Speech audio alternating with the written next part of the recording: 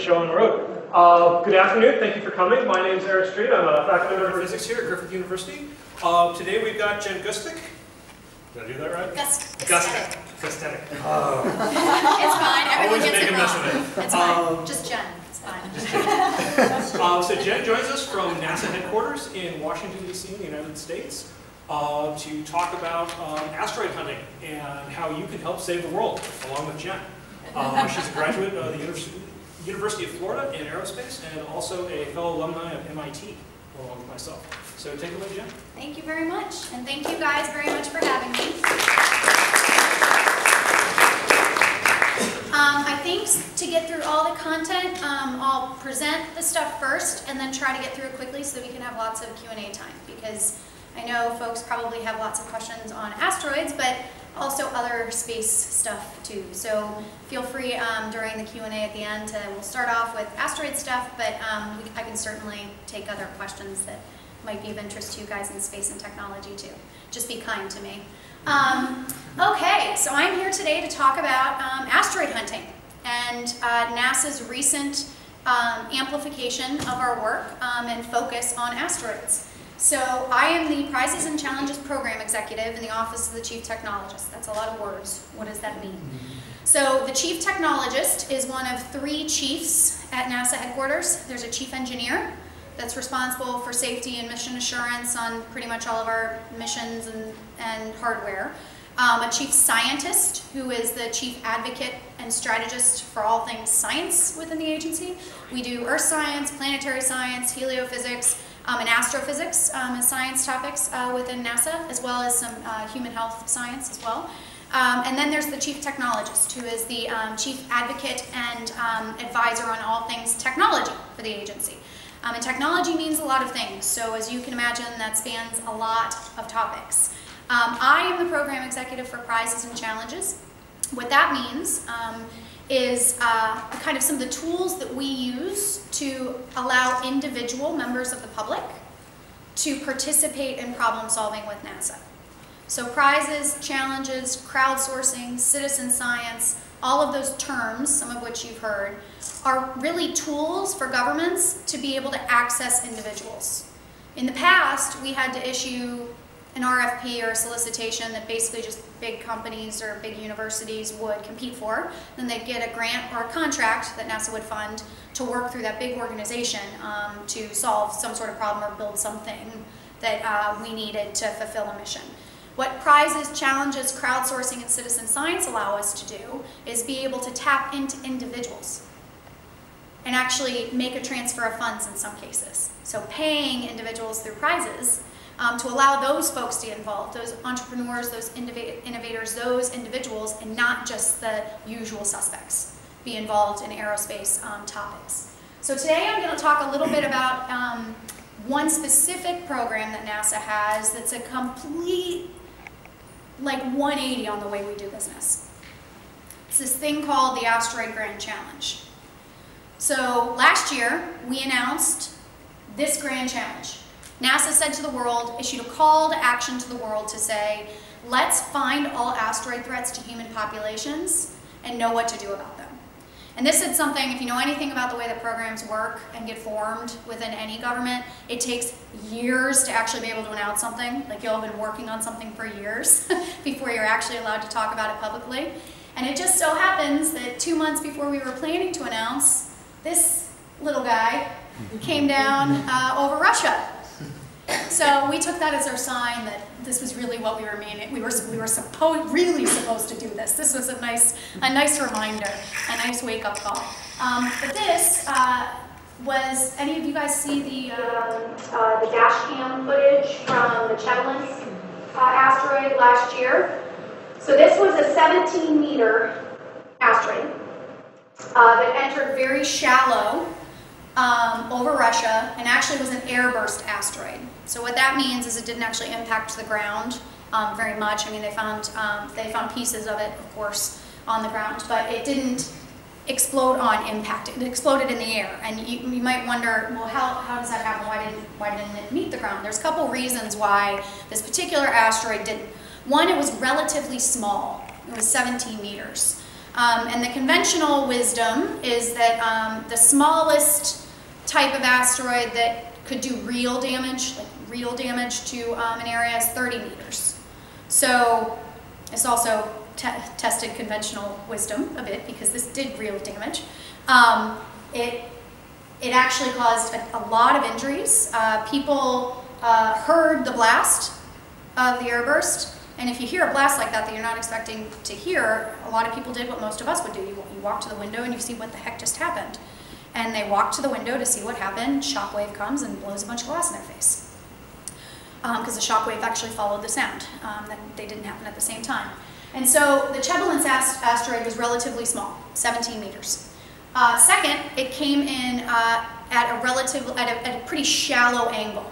It didn't come straight down. So it had more atmosphere to go through. Went through quite a bit of atmosphere before it was about to hit the ground. Why is that important? These things are coming in so fast that they essentially create a column of super compressed air below them as they're moving in. And as soon as the pressure within that super compressed volume of air exceeds the integrity of the object, basically the air blows the object up. The force from the air will blow the object back up. So that's what you saw. You saw the pressure, the super compressed air actually caused this to happen, in addition to the friction of the speed around the asteroid.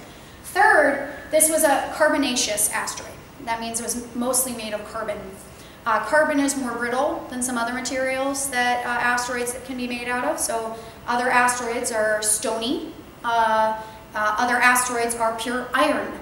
That would have been very different if it was a pure iron asteroid as opposed to a carbon asteroid.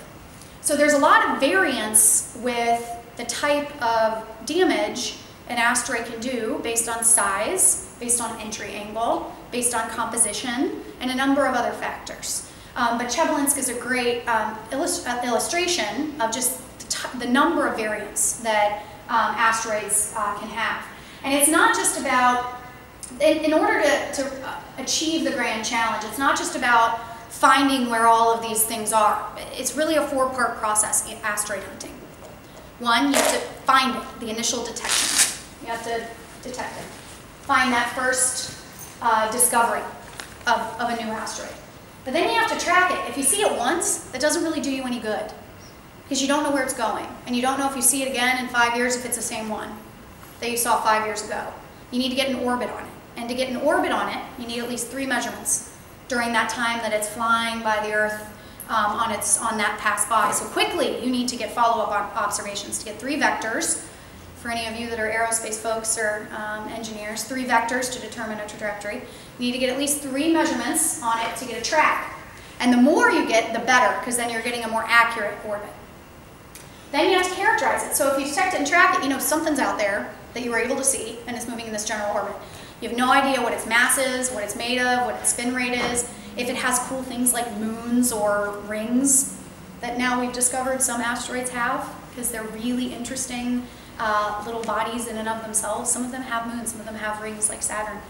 And then once we know what they're made of, what their mass is, spin rate, characteristics of them, some of them are also rubble piles too, like kind of just like big popcorn balls that are just kind of lightly held together by gravitational forces.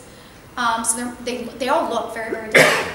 Mitigation approach, so what you do about them, changes depending on what they're made of, how big they are, how fast they're moving.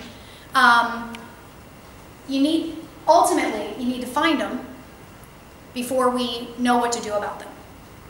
And so, you guys probably heard the story, 65 million years ago, dinosaurs had a bad day. And that also created today for us, because we might not be here if that bad day hadn't been created for the dinosaurs 65 million years ago.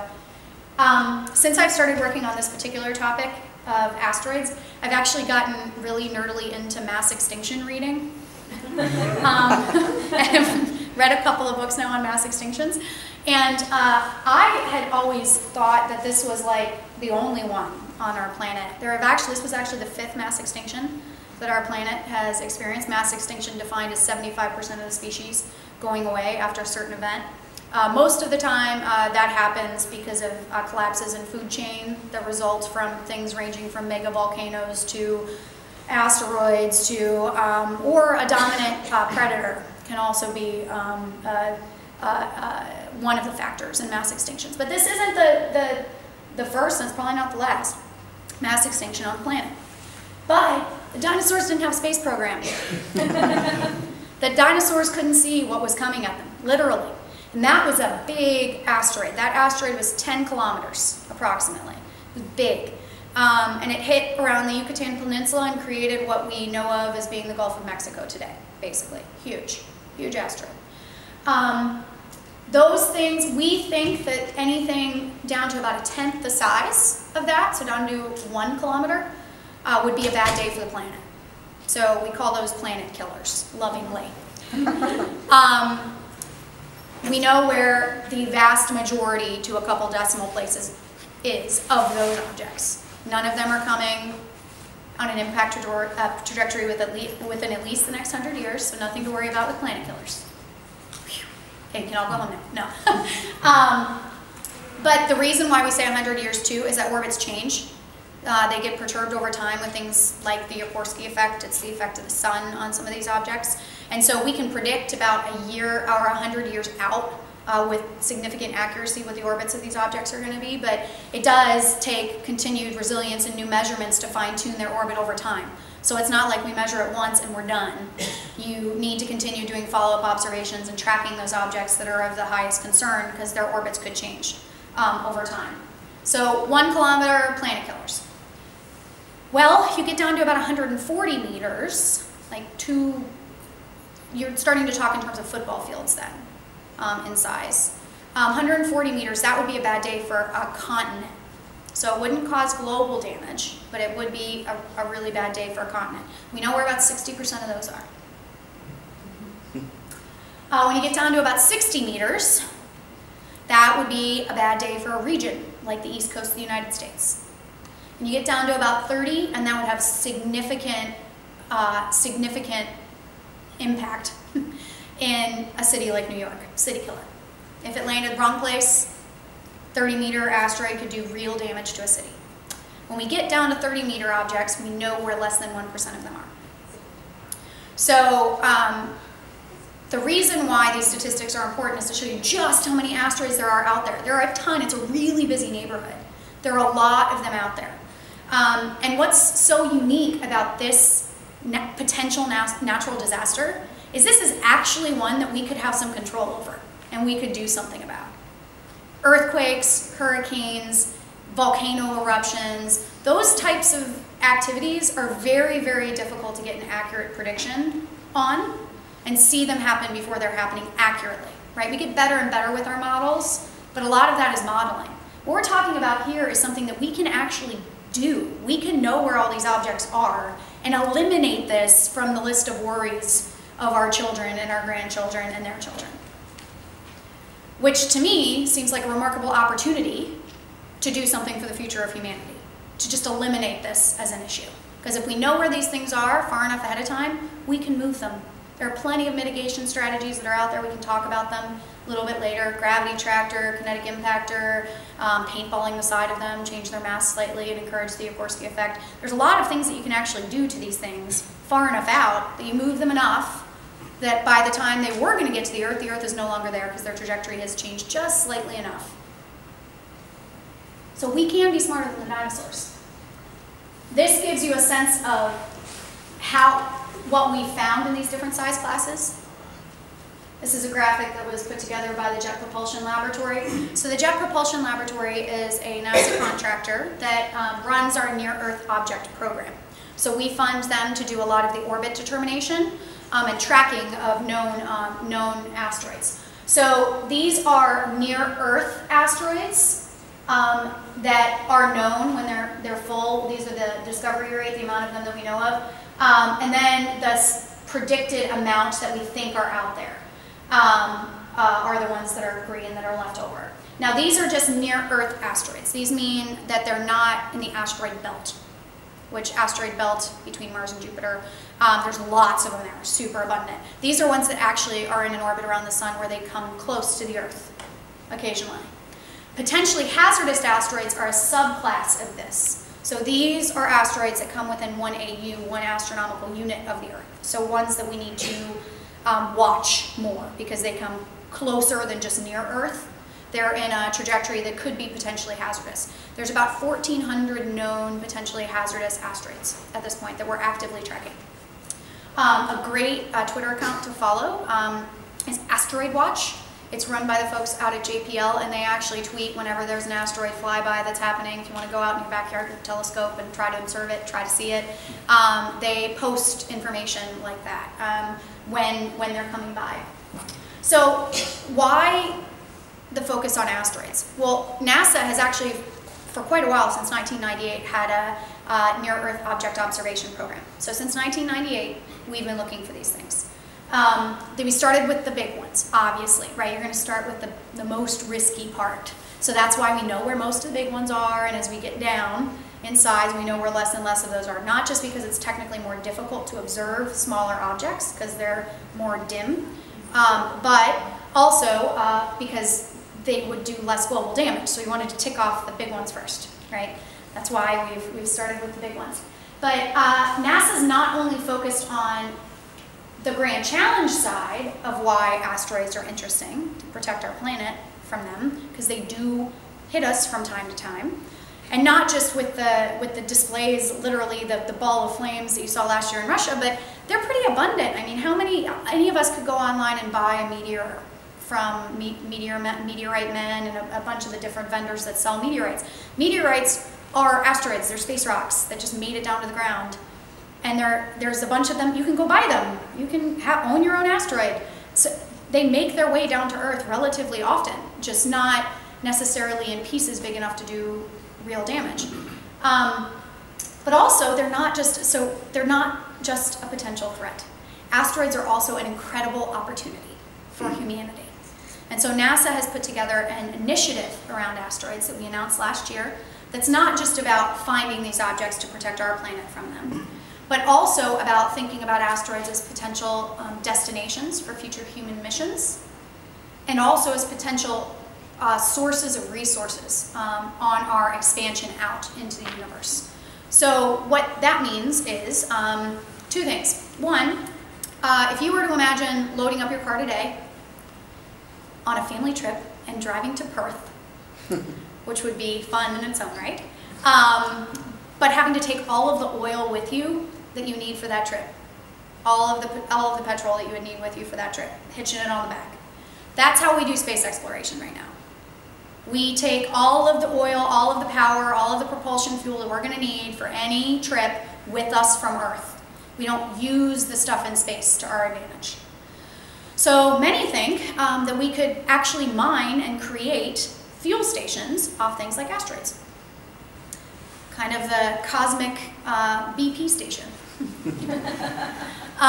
before you hopscotch off to the next stop. So when you think about in situ resource utilization, or actually using resources in space resources for in-space purposes, they become very attractive from a resource perspective for space exploration. But also, many companies believe, companies like Planetary Resources and Deep Space Industries, that have formed within the last couple of years, many companies believe they can go and mine those things and bring resources, rare earth resources, back to the planet that we're currently in a rare earth metal state for.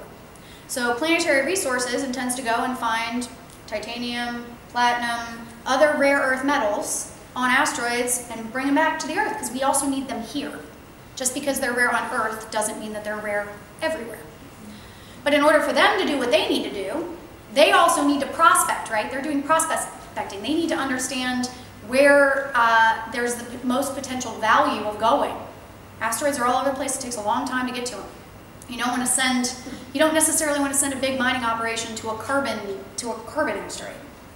It's not going to bring you much value home. Maybe some scientific value, maybe some tech demo value, but not necessarily the metallic value that they're looking for. So these companies also have an interest in understanding what these things are made of. We need to understand what they're made of to mitigate against them, and also to be able to plan for human missions to them. When we attach a spacecraft to one, we want to make sure, we want to know pretty darn sure that what we're attaching our astronauts to is not a rubble pile, but might be something more substantial and interesting to justify a human mission to one of those objects. So they're not just a threat, they're an opportunity. And the reason that we've packaged these together into the Asteroid Initiative is because in order to do both of these things, Asteroid Mission and Grand Challenge, these are the things kind of in NASA's bucket, but you could also put like asteroid mining down here, and that's more of like a commercial thing. Everyone needs to know where they are, where they're going, and what they're made of in order to do this activity. So current contributors to the cause, back on the Grand Challenge, venturing away from the mission. NASA has been doing this, like I said, has been looking for asteroids, doing asteroid hunting through traditional scientific methods since 1998. And they found a lot of these. They do that for making grants to big ground-based observatories, like the Catalina Sky Survey, which actually has a telescope here in Australia as well. And the Linear Telescope, which is up at MIT Lincoln Labs.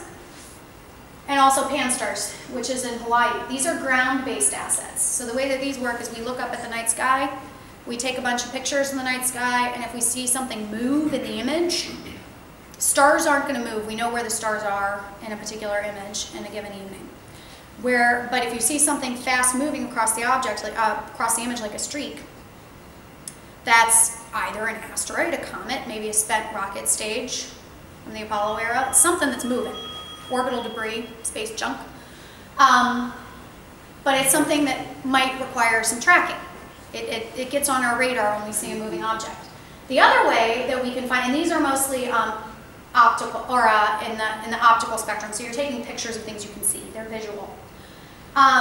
NEO-WISE, this WISE mission, this spacecraft, was actually, this was a wide field survey that they did primarily for astrophysics purposes. A few years ago, it was taking infrared imagery to look deep back into the universe. They found, because also it's very useful to use infrared wavelengths to detect asteroids. If you imagine painting that wall black and putting a piece of coal in front of it, and then trying to spot the coal on that black wall, it would be very, very hard to see with your own eyes. Very, very hard to see. But asteroids will give off a bit of a heat signature. And so with IR, with infrared, we can actually see the heat of the asteroids. And so what they did with the NEO-WISE mission is they actually took this particular spacecraft and found a lot of near-Earth asteroids using an IR detection method from space. So this was a space-based asset that was being used to do asteroid hunting as well, but it wasn't initially intended to be for asteroid hunting. This is the ingenuity of scientists. Scientists will figure out how to get all sorts of stuff out of data that it was not originally planned for in order to harvest as much value as they possibly can out of that activity. So these are kind of the traditional professional observation approaches. This is how the professionals that are being funded, mostly through universities across the globe, are doing asteroid hunting. This is a map, obviously. This is a map that shows where the majority of the data, observations, that are being provided to the Minor Planet Center are coming from. So the Minor Planet Center is like the central warehouse storage unit for all minor planet data. Minor planets include comets, asteroids, dwarf planets. It includes a lot of different types of things. So this data is for all minor planet data. It's not just asteroid data. But in 2012, 46 different countries provided observations to the MPC. You can see the statistics about what came from Australia there. So about 112,000 observations were reported in 2013. 2,400 of those were from Australia. What I find the most interesting is that half of those, even more than half of those, were from amateurs. So they weren't from professional observers. So you have a lot of amateur observers, maybe your friends, that are going into their backyard and taking measurements and reporting those to the Minor Planet Center. And they're getting added to the database, the official database, for what we know about all of these objects, what the globe knows about all of these objects.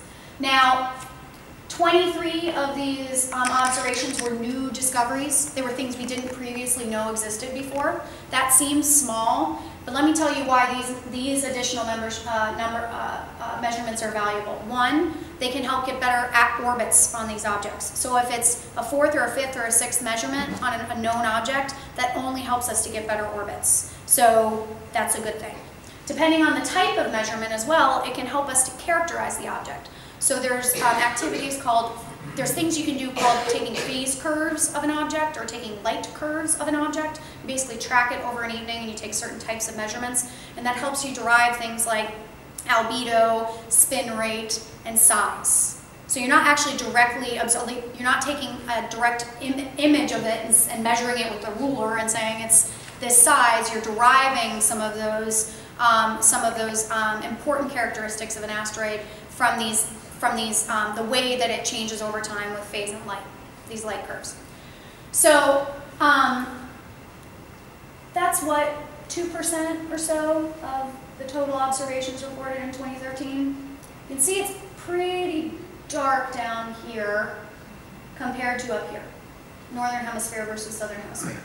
One of the reasons why NASA decided to come to the International Space Apps Challenge and be here in Australia was to do outreach to individuals in Australia to just show them how important this activity is, and also increase awareness of the role that amateurs across the globe, specifically in the southern hemisphere, can play to help in achieving this grand challenge for humanity.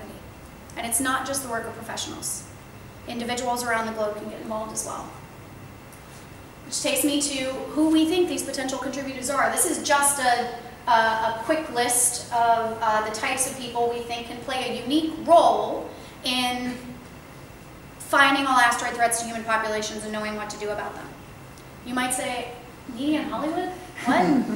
Like, what? How do they play? Many of you probably think about asteroids when you think about Bruce Willis, or think about Liv Tyler in that Aerosmith song. Hollywood has a huge influence on perception of threat, risk, opportunity, and excitement. And so NASA has had brainstorming sessions with folks in Hollywood, both from the TV, movie, documentary, and writing side, well, sci-fi writers, to think about ways in which you reintroduce asteroids into popular culture so that they're not seen as a scary thing, but an opportunity, and something that folks are intrigued about, because we have short memories. Humans, as just generally a species, have a short memory. And I've talked a bit about how we see some small business entering into this phase with people like Planetary Resources, Deep Space Industries. A great story here is last year's Space Apps event, which was held in 75 cities across the globe. There was also, was there one in Gold Coast last year? I know there was one in Brisbane. There was one in Brisbane, yeah. The one in New York, I was at the one in New York last year, and there was this guy, James Wagner, that came to that event, and there was a Google group that was set up in advance before the event, and he was coming by himself. He didn't really know anyone else there. There were about 300 people that were going to be coming to that event, so he decided to email the listserv that they created in advance and said, guys, I want to work on the Asteroid Hunter Challenge. There was an Asteroid Hunter Challenge as well. It was asking people to put together concepts for CubeSat, small spacecrafts that could go out and characterize them, like scan an object and find out more about that object in space. And he was planning to use open hardware, some Arduino. He had some Arduinos, he had some Raspberry Pis, he had some quadrocopters, he had some hardware he was going to bring with him. And so he sent an email to the listserv and said, guys, I want to put together a team that's going to build an autonomous quadrocopter to simulate or kind of be an analogy to what a CubeSat could be in space for scanning the side of an object and plug it into a 3D printer and do this all in 48 hours. Kind of crazy time. But he had 12 people that jumped in on the listserv to join his team. And they had this whole like system integration team in the corner of this startup accelerator in New York working on that particular problem. And I was a judge at that event last year, and at the judging, they flew their quadrocopter autonomously, and it came up and scanned like a textured wall with sonar, and then sent the model back to the computer that they could print out through a 3D printer. They did that in 48 hours. And what was amazing about that is James Wagner got so excited about what he was able to do and so excited about asteroids, he started a company called Gotham Labs, and now he's competing for work with NASA on the asteroid mission. It's crazy, but it's awesome. So there's a few tools that we are using in order to get people involved, enable people to get involved in these types of activities. The first is public-private partnership. So we recognize that it's not just NASA paying through contracts or NASA paying through grants a lot of the time that ends up in value. Public-private partnerships are not a new thing. They've been around for a long time. They've actually been used for quite a while to build infrastructure, like telecom or bridges and dams or roads. Public-private partnerships are pretty common in structure, but not something that we've used a lot in space. Though recently, I'm sure everyone in the room has heard of SpaceX. Who's heard of SpaceX? Elon Musk, most people. That actually, his company and Boeing and Sierra Nevada and Orbital Sciences, we have had public-private partnerships with those companies for the last several years to help them build capabilities to take cargo and crew to low Earth orbit. Now that NASA is no longer flying the shuttle, that wasn't to say that, okay, we're not going to fly the shuttle because that's just not something NASA's going to do anymore. We decided instead to support a commercial industry for cargo and crew resupply to low Earth orbit, and entered into public-private partnerships to demonstrate the capability of industry to provide those services to government, so we could buy them from a competitive market, as opposed to having to do them ourselves, operate that space transportation ourselves. So NASA does have experience with public-private partnership, but in this particular problem area, for asteroid hunting, there's a group called B612 Foundation. B612 is the name of the asteroid that the Little Prince in that children's book, what he lives on. So they named themselves B612 after that particular asteroid in the children's book. Their whole mission is to protect the planet from asteroids. And they've been around for a long time. It's a former astronaut, Ed Lu, and he is super passionate about this topic. So he wants to go out and crowdfund a telescope to do this, $400 million telescope. To do this, they call it Sentinel. It'll be in a Venus-like orbit around, there's the Earth, there's Venus, there's Sentinel. The reason the Venus-like orbit is important is you get a full view of the Earth. So you don't have blind spots like we have on Earth. You can't look, you can't observe in the direction of the sun. So this gives you the ability to get truly a full sky survey. So NASA's in a partnership with B612 to provide them technical assistance, testing, validation, and expertise on their spacecraft concept, this particular one. Incentive prizes. So this is a big part of my job, is designing incentive prizes for NASA. The X Prize Foundation, which launched a challenge in 1999 called the Ansari X Prize, that some of you guys may have heard of. The Ansari X Prize was a $10 million prize that challenged the world, someone, to build a reusable suborbital spacecraft that could fly, basically get to suborbital space, land, and then redo the same task within 2 weeks, because they wanted to show that it was a reusable spacecraft. And what ended up coming out of that challenge, someone won it, what ended up coming out of that particular prize competition is the first version of Spaceship One, which is what Richard Branson and Virgin Galactic acquired as the basis of the technology for their Virgin Galactic suborbital space tourism flights that are going to be starting within the next couple years. So that literally broke open an entirely new potential marketplace and broke open space tourism as a feasible, as potentially a feasible new business, new economy. And that's not the first time prizes have been used to do that. And you guys probably heard of Charles Lindbergh, the guy that flew across the Atlantic. What most people don't know is that he was flying across the Atlantic to win a prize called the Orteig Prize. It's a $25,000 prize that was offered at the early part of the 1900s. A lot of people died trying to do that. I say that there are 4 reasons why people participate in prizes: gold, guts, good, and glory. Gold is only one of them. Reasons why people participate: you can bet Lindbergh, it was all about being like the baddest guy in the United States. It wasn't so much about the money. Yeah, the money, but that guts challenge. That was totally a guts challenge. And that flight was not just, you know, a guts challenge for the people that sponsored it, the Ortiz family that sponsored it. It was about showing that flying across the Atlantic was an actual reasonable form of transportation. You didn't have to do it on ships all the time. That actually flying across the Atlantic is a reasonable and safe form of transportation. Which now we do that all the time, right? We fly across the water all the time.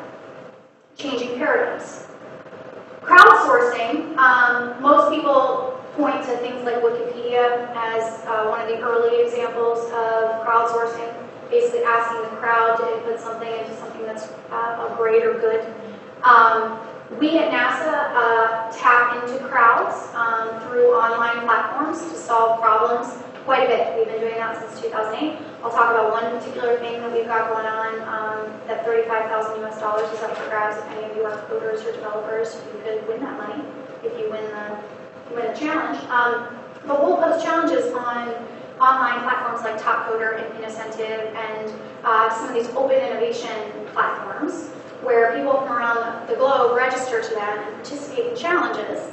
And then we award the prize to the best solution that meets our minimum performance criteria.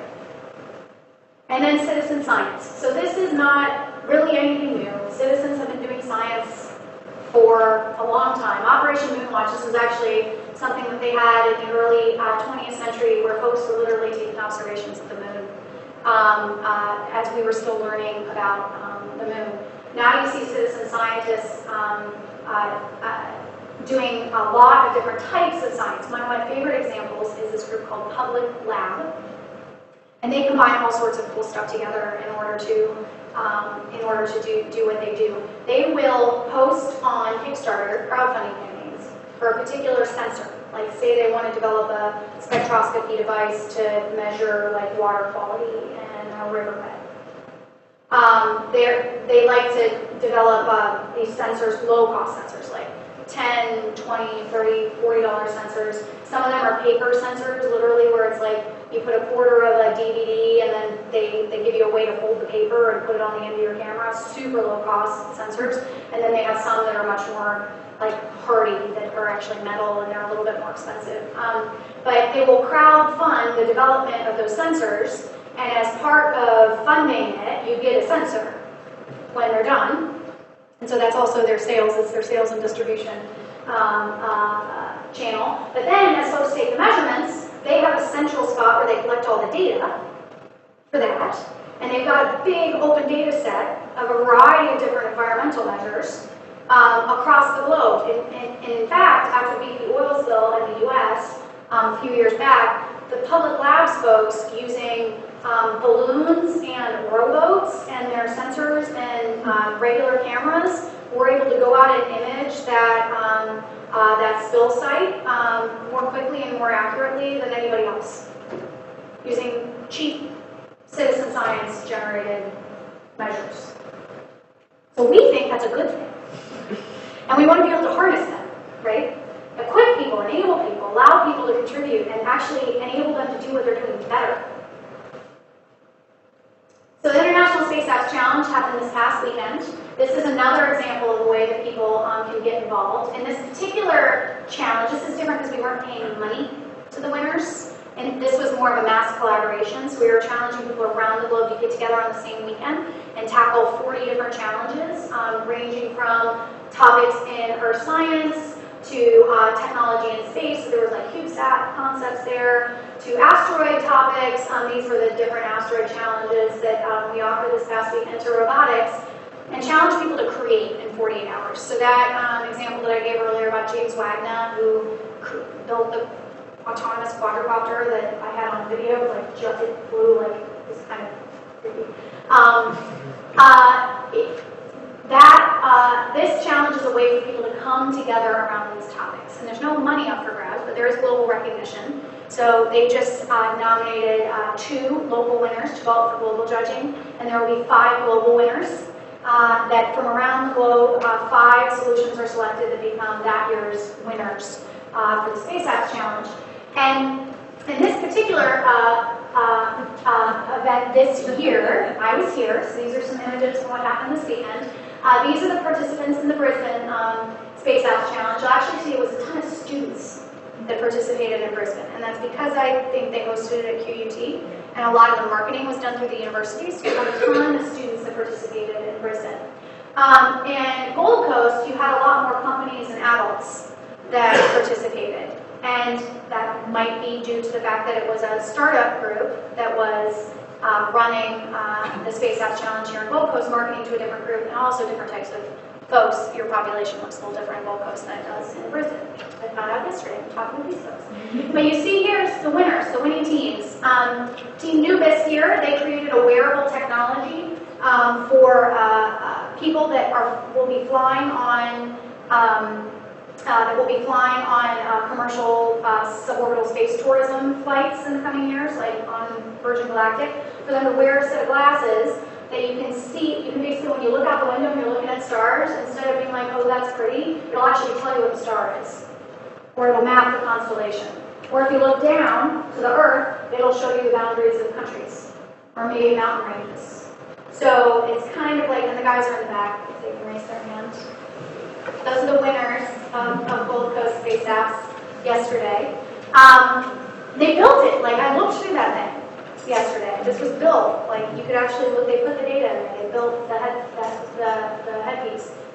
Our first runner-up was from TechSpace, and he put on a completely different topic. So he said, how could we use open hardware to build a network of telescopes, backyard telescopes, that could be centrally controlled and used for follow-up observations. So using open hardware, using Arduinos and other technologies that they use in Tech Shop, how might we create a low-cost way to network a bunch of people's telescopes in their backyard, and all they need to do is point it at due north, and then the system takes care of the rest. They're observing in their backyard without even realizing that they're contributing to the global hunt for asteroids, as long as they set up their telescope in the way prescribed by the system. And then Bruno, our second runner-up in Gold Coast yesterday. This is him so excited when he saw that there was a NASA meatball, which is what we call our logo, on the award that he got. He was so excited to have something from NASA. So excited. You can see it in his face. I love it. Love it. And he came with a completely different skill set. And what he did is came up with a concept for how we might increase awareness of science and the beauty of science and the relevance of it through integrating a lot of visuals and imagery into electronic concerts, like the electronic music type concerts and festivals that happen around the globe. So thinking about integrating kind of art and science and technology together to reach a broader population. Love it. Love the diversity of the ideas that came in through. Our solar system. Love the diversity of ideas that came in through all of these events yesterday. It'll be really interesting to see what happens with global judging. There will be a public voting part of that, so as soon as they've got them all up online, you guys can go and vote for the Australian ones that are there. If you want to see someone from Oz be in the top 5, I highly recommend that you do that. What I'm going to show you next is a video for the Asteroid Data Hunter Challenge. It's quick, it's only 2 minutes. This is a top coder challenge. It's one of our crowdsourcing activities that we have recently launched, and the first marathon match for it, so the first big opportunity to win money, comes up on the 18th, April 18th. So mark your calendars if you're a coder or a developer or someone that is good with data. And this is one part of the big problem, the big asteroid problem, that we've decomposed a way where people with a specific skill set can make a meaningful contribution. And that is in helping us to build better algorithms, to parse through the ground-based observatory data that our professionals are taking. They usually identify moving objects through an algorithm-based approach. But we're hoping to do that algorithm-based approach better while minimizing false positives. So this next video will give you a little bit of a view about what that challenge is all about, and I encourage you to register for it at topcoder.com/asteroids if you have a skill set that you think could contribute to this particular challenge. Our solar system is filled with asteroids. While most like to hang out in the asteroid belt, roughly between the orbits of Mars and Jupiter, many have orbits that come close to, or sometimes even impact Earth. With asteroids being the most plentiful objects in our solar system, you'd think they'd be easier to find. But if you look at the night sky, even with a powerful telescope, the best you're going to get is a small dot that looks just like a star. Well then, how do scientists find asteroids? They compare a series of telescope images to see if anything in the picture moves relative to the others. If it does, then it might be an asteroid. Scientists used to do this comparison by hand, but there is now so much data that they need to use computer algorithms to sift through the data to try to make these initial detections. If they spot something, the scientists will then review the results to make sure it's accurate. And now, there are two potential issues with this process. One, if the computer misses something, then that asteroid won't get discovered this time around, leaving us vulnerable to potential asteroid impacts or missing out on opportunities like mining asteroids for resources. The other is if you turn up the sensitivity on these algorithms, you end up with a lot of detections called false positives, where the computer mistakenly thinks some noise in the image or a speck of dust in the lens of the telescope is an asteroid. This causes a lot more work for the scientists who have to go back over all these images and correct any of those false positives. We need your help to improve the algorithms that are used to detect asteroids without grossly increasing the number of false positives. During these challenges, we will ask you to create algorithms that mimic how humans sort through data to discover asteroids, so organizations like NASA and Planetary Resources can rely on having the most accurate data in the world. This is why NASA and Planetary Resources are asking you to help the hunt for asteroids. Join the competitors in the Asteroid Data Hunter Challenge, being launched on the TopCoder platform, brought to you through the Harvard NASA Tournament Lab. Your algorithm just might be what helps detect an asteroid headed for Earth, or one of the valuable resources that helps fuel future space missions deep into our solar system. Join the challenge today.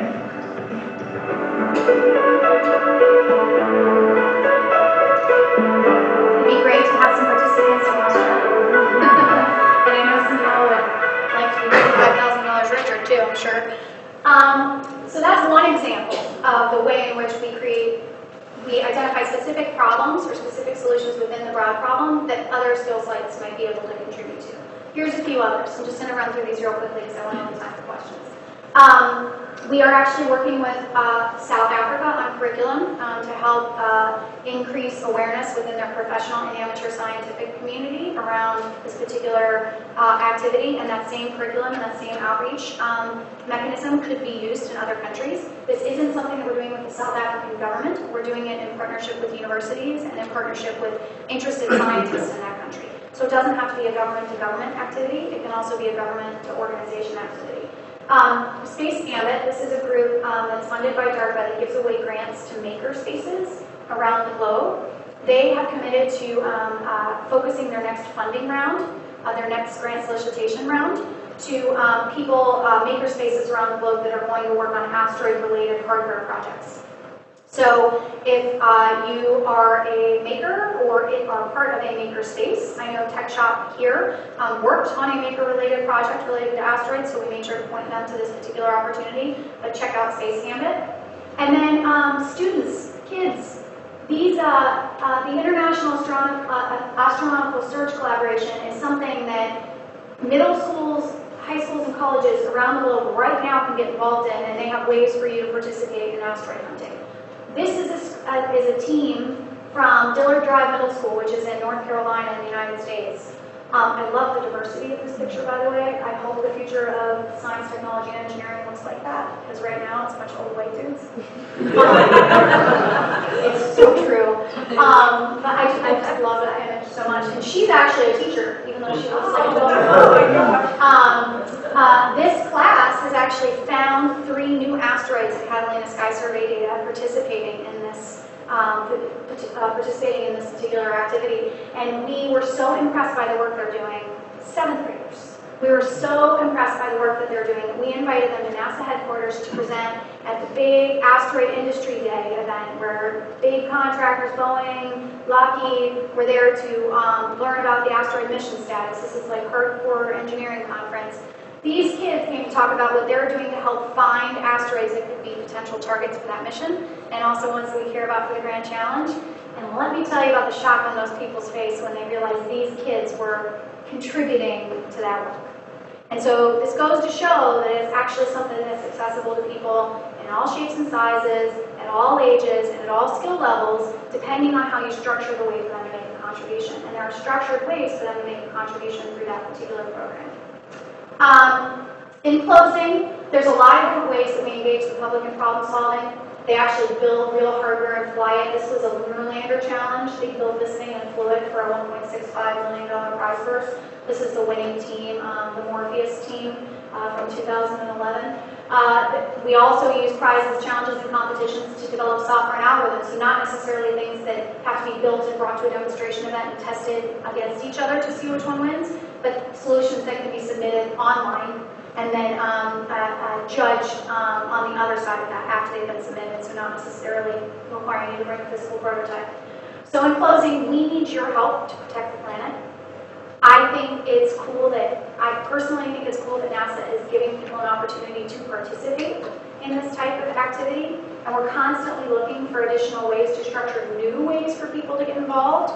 We're signing new partnerships with people every day, and we want to work with folks around the globe on this problem. So if there's any way that you can think of a project that you might want to work with NASA on to contribute to this, let me know. Or also participate in those types of projects that we've already got out there, that we've already structured, that might be a useful way for you to contribute your time or skill set. Follow us on our social media channels. You can find out more about other prize challenge and crowdsourcing opportunities not related to Asteroid. We do a lot on Earth science, CubeSats, radar, a bunch of different stuff, and participate and learn more about the Grand Challenge on these websites. So with that, I'm going to close my presentation and kick it back over to you.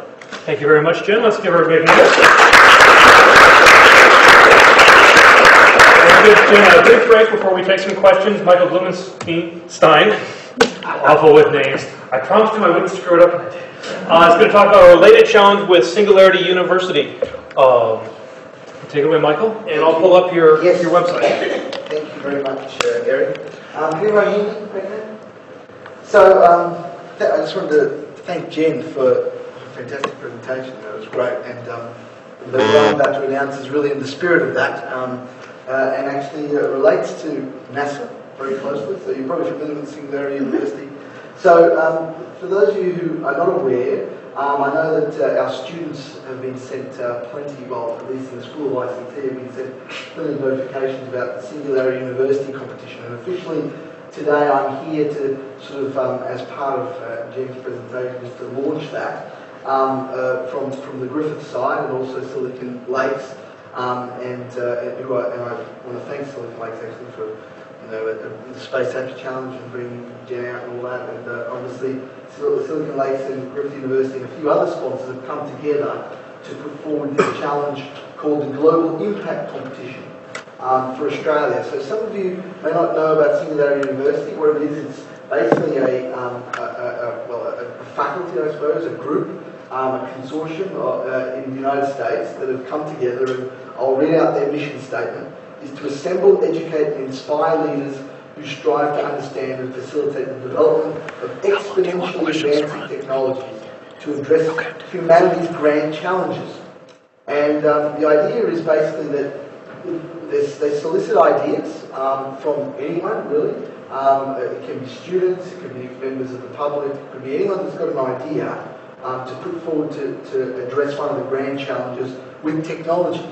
And so, as I mentioned, Griffith this year has got behind it, specifically the School of Information and Communication Technology, to try and inspire people to put their ideas down and submit them as part of this challenge. So the theme this year is basically in relation to climate, environment and energy.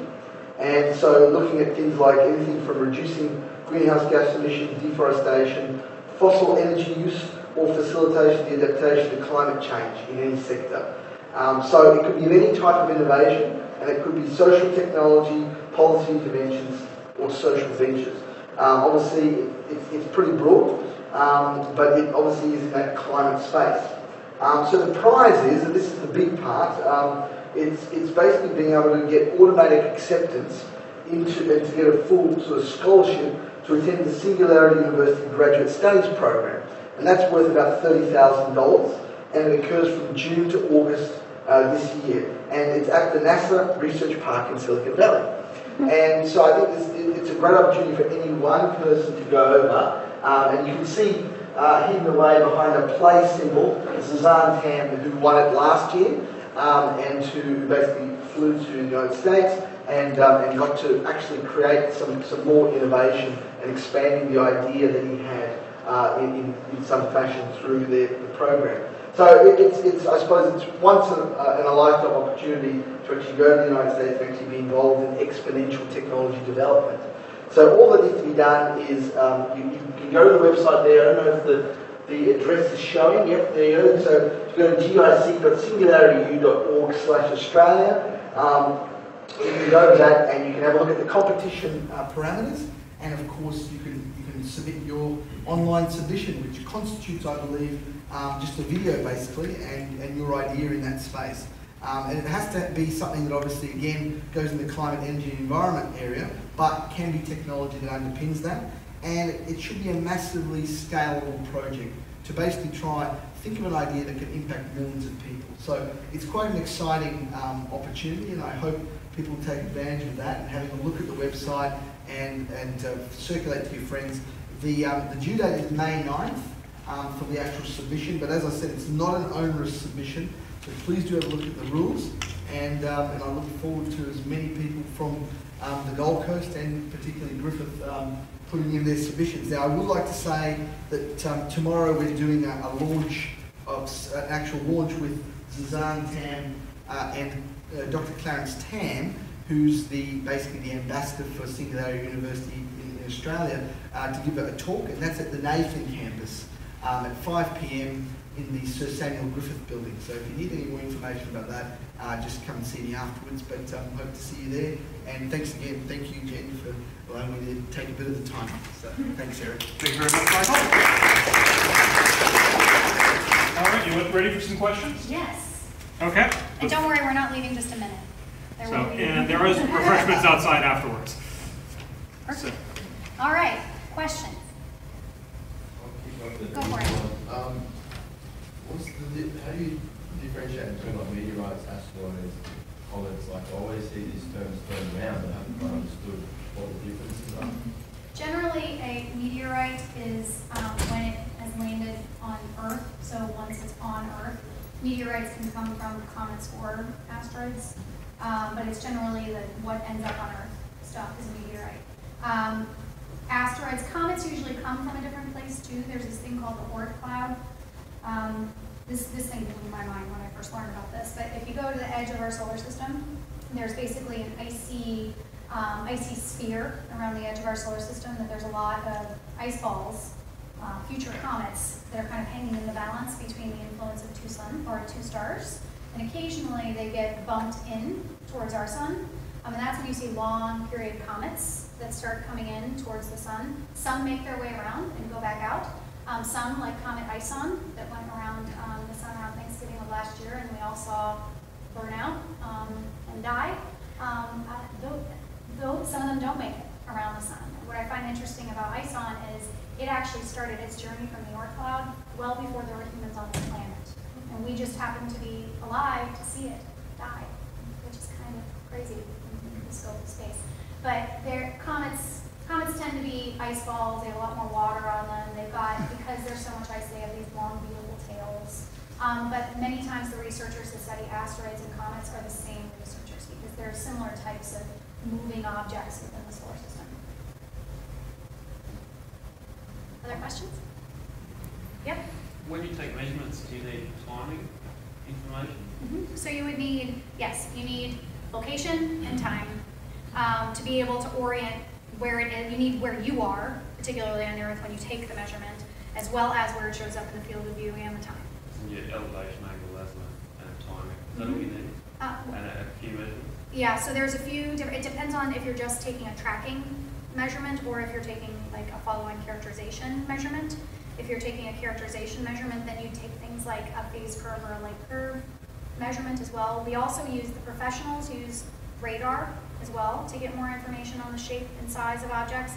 Only the special ones get radar on them because it's expensive to put Arecibo or Goldstone radar on an object. So we will do radar on those that we care most about, but that's another another type of data point, but not one that amateurs do. That gives you a range. What's the accuracy of that measurement? Of the radar measurement, I'm not sure. We can do that as a follow-up question. There was another one back here. Yeah, go ahead. What's the risk to the Earth if an asteroid hits the moon? Good question. They actually hit the moon all the time. So one of the ways that we know how many of them are out there, one of the statistical models that we use to determine how many might be out there is actually the amount of craters on the moon. Because the moon doesn't have an atmosphere like we do to protect it from the impacts. So you see a very dimpled moon because it's getting hit all the time. And actually, as most of you guys likely have heard before, the moon was actually created by an early cosmic collision from the Earth. So it was a very violent early collision with our Earth of another body. The moon was created by debris from that particular collision and gets hit every day. So a big one hitting the moon would be a concern to us because the moon provides a lot of reasons why we even have life on this planet. It creates the waves within our ocean that created the reservoir for life in some ways. So it would be problematic, but we're looking at things generally that come by the Earth. Inclusive of those things that might be problematic for you. Question in the back? Hi, I'm Karen. Just wanted to know, do you see the square kilometre array having an impact on any airtime being able to? Can you say that a little louder? The advent of the square kilometre array coming to mind in future years, helping to The advent of the square kilometre array? Yeah, literally the biggest telescope in the world. Yeah, it's between Australia and New Zealand, and it's a multitude of radio telescopes. Oh, that's awesome. I actually haven't heard that one. Yeah, I'd love to learn check more. it out. It's billions of dollars. I would love to learn more about that. Yeah. We should talk after that. There are, though, some very interesting radar array concepts that are out there. I mean, we've got Goldstone and Arecibo that are big dishes. I mean, these are huge radar dishes if you've ever visited one of them. But there's concepts for actually doing radar in array formats that are many, many smaller dishes that would be much more powerful than these two big assets that we have at Arecibo and Goldstone. So NASA's also working on concepts for array radars. Jen, it's a two-part question.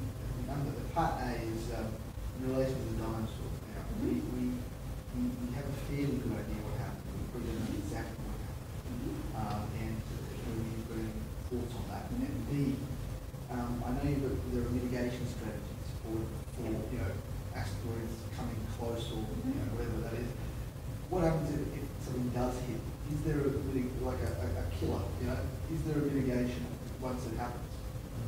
So for the first question on the dinosaurs, there's some controversy on whether or not it was primarily the asteroid or if it was something else. There's another researcher in the late 2000s that came out and said she thought that it was megavolcanoes in India that was the primary purpose or cause, but she recognizes that an asteroid was certainly part of it.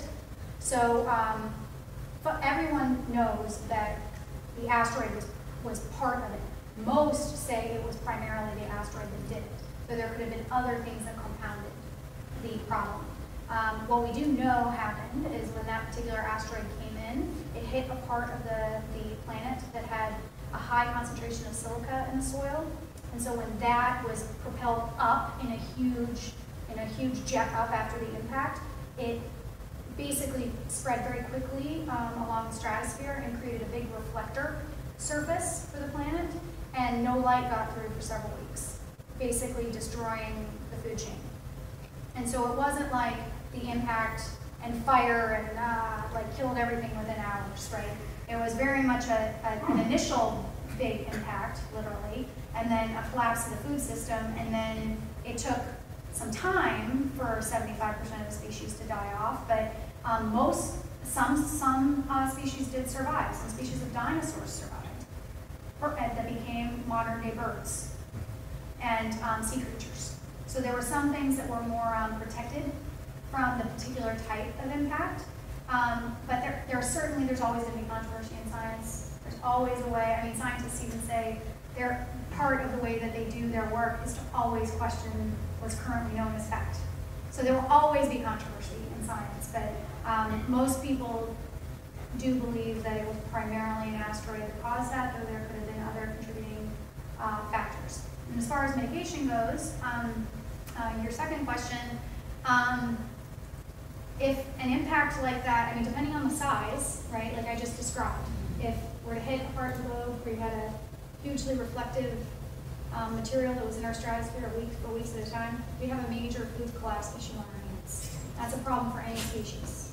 So mitigation for a food collapse would look very different than if you had like a very economically important or resource important part of the globe that was impacted by a lot of different types of, so at that point I wouldn't even say it's mitigation, it's response.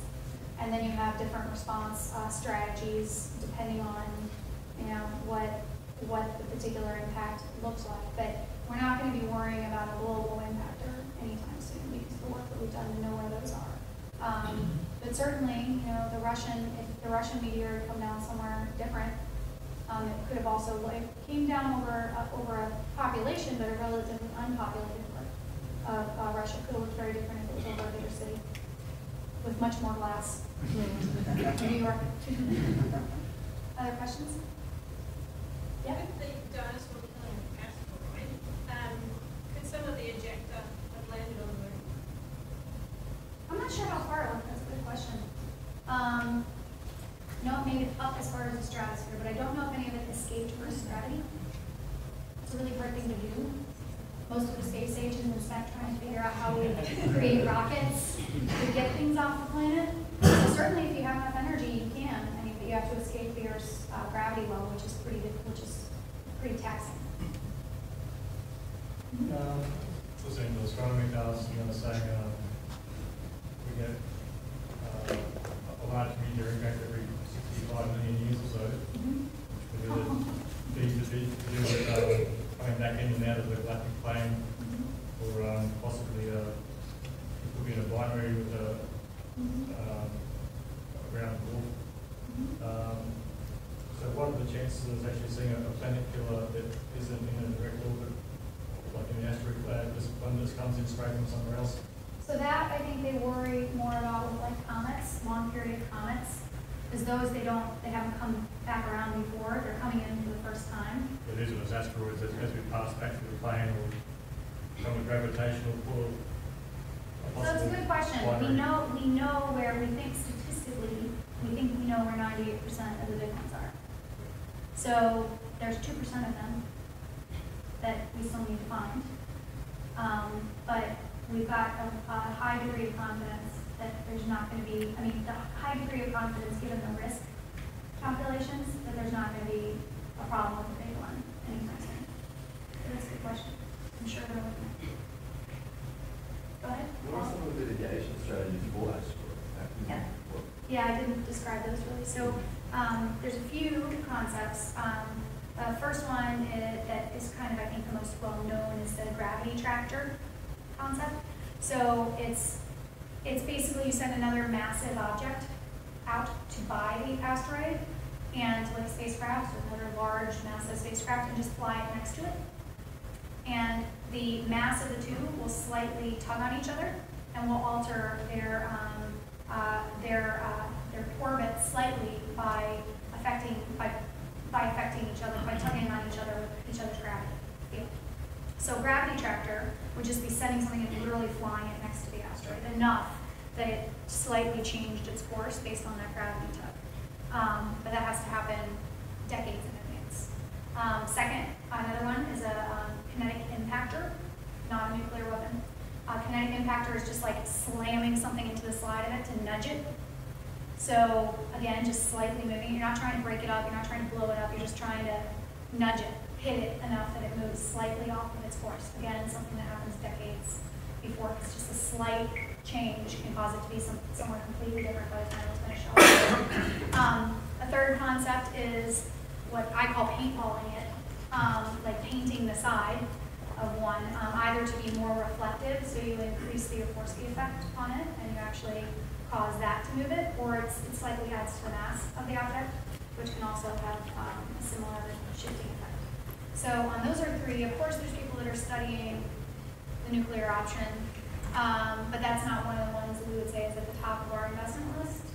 We want to know where they are early enough that we can use these kind of lower impact technologies to be able to move it. And in fact, with the asteroid mission that we've got planned, one of the mission requirements for the robotic precursor is the mission will do two things. The mission will go and capture an asteroid and bring it back from orbit just beyond the moon. So it'll be the first time humanity's moved a celestial object. That's pretty cool. Don't worry, it's going to be small. It'll be less than 10 meters. So when now everything you know about the size of asteroids, that will burn up on the atmosphere. If anything went wrong, it will burn up in the atmosphere on the way down. It's not going to be a problem for our planet. But we're going to move something to just beyond the Earth, and then send a human mission to rendezvous with it. The part of the robotic precursor, to go grab it, there will be a deflection demonstration with that to show, in one concept, there's a deflection demonstration with that to show that the science and the theory behind our deflection concepts could work, that a gravity tractor, theoretically, that there's a technology demonstration to go along with it, that it does in fact work. Because we haven't actually done tech demos on any of those deflection techniques yet in space. All right. Fantastic. Why don't we thank Jen again for coming all the way out from Washington, D.C.